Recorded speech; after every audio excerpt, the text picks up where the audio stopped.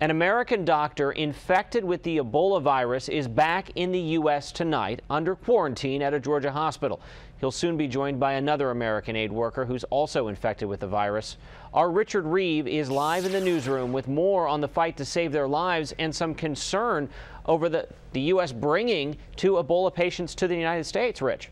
Yeah, Chris, the U.S. Centers for Disease Control and Prevention officials say they've received nasty emails. They've also gotten about 100 calls from people angry about bringing Ebola-stricken patients into this country.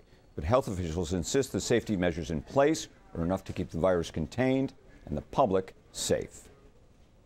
Wearing a full biohazard suit supported by a medical worker, Dr. Ken Brantley, America's first ever Ebola patient, walked in for treatment today. A hopeful sign, says his brother. I'm worried about him, yeah, I am, but he'll be okay regardless.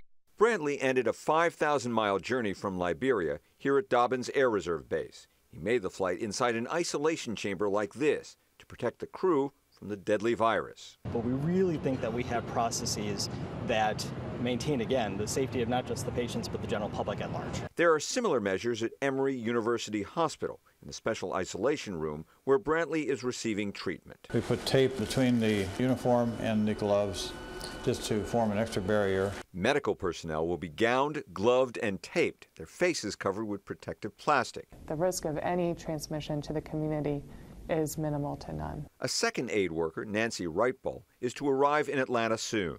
I understand the public concern. This is a new infection for the United States. Medical officials in the White House say doctors are using handheld thermometers and thermal imaging cameras to catch anyone at West African airports with a fever. We're making sure we're doing screening as they leave the country.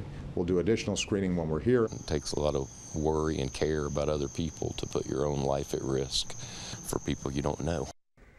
Now, both Brantley and Wrightball are described as critically ill after treating Ebola patients at a missionary hospital in Liberia. There is no proven cure for the virus. It kills 60 to 80% of the people it infects, but medical experts say the mortality rate would be much lower in a functioning healthcare environment like that at the Emory Hospital. Live in the newsroom, Richard Reeve, ABC 7 News.